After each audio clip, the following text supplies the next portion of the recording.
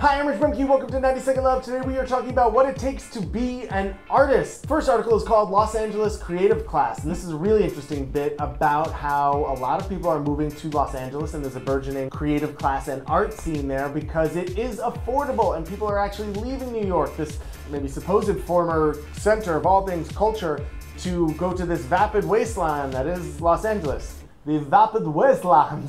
I don't know why. I think a lot of times we get trapped in this idea of, if I want to make art, I have to be in this place. No, the only thing you need to make art is to make art. The second article is what it takes to be an artist. Teresita Fernandez, it's from a commencement address, and she is a MacArthur winner. She's a whole bunch of wonderful things, but the advice in it is so wonderful, and a lot of it has to do with just separating yourself from what people think and just creating and finding a space for yourself to create in and not critiquing yourself so hard. The last one is why no plan B is the only plan B, and it's an article about Anderson Cooper, and you're like, Rich, that's not an artist.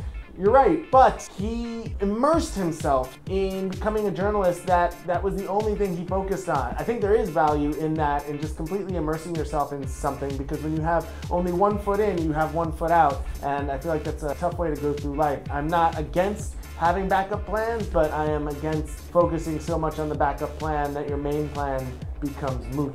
Links are below, subscribe, and I will see you on Monday. Well, poof! There's one thing I hate, it's moot plans. I also hate, what is the first article? Holy, as in a whole part, not like religiously. I don't know, actually I don't know what he does in his free time. From someone who has made many arts. And this is advice from famous artists, not just a guy who talks to himself in his apartment.